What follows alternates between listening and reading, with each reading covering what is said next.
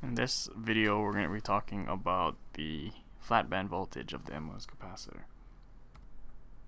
So in a previous video, we looked at the MOS capacitor in equilibrium, and I said that here's the physical structure, and I said that this is what your semiconductor band diagram looks like.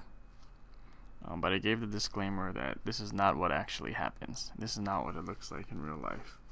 And so we actually need to do something in order to make the bands be flat like this. And by flat, I mean that the conduction band stays at the same energy all throughout the semiconductor. Same thing for the valence band. The reason why that this does not happen in a real MOS capacitor is because I can have charge that exists at this oxide semiconductor interface. I can have charge that exists at the gate or the metal oxide interface. And because of that charge, that can cause my bands to bend in my semiconductor. But I don't want the bands to bend. I want this to be flat band, where these bands are completely flat. I can get that to occur, it's just not at equilibrium or with no applied voltage on the MOS capacitor.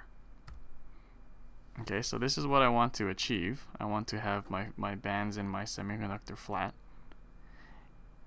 And this is what happens in a real MOS capacitor.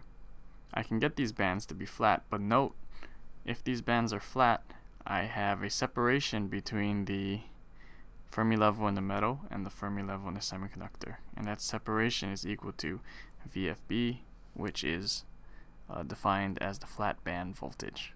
So that's the voltage that I need to apply to this structure in order to get the semiconductor conduction and valence bands to be flat. The reason why I need to apply a voltage is because I need to counteract the effect of those charges at the oxide semiconductor or the oxide metal interface.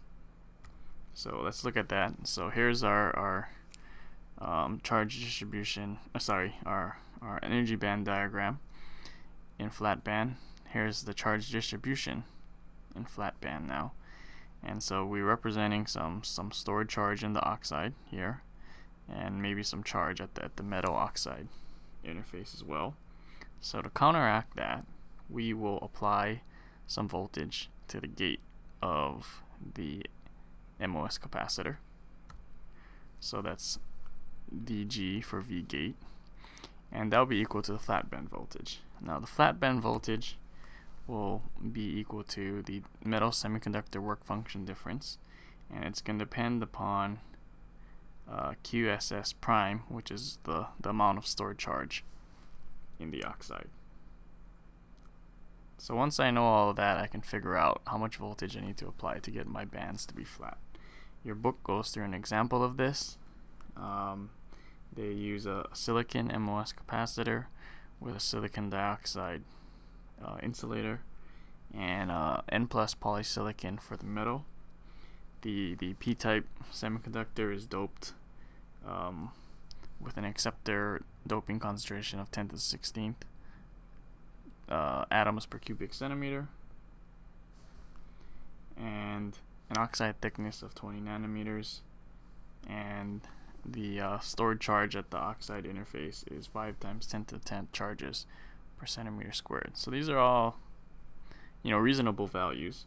And if you do that calculation, or you look at example 10.3, because they show you how to do the calculation, the flat band voltage is about negative 1.2 volts. So by applying that voltage to the gate, you can get this flat band structure as shown here.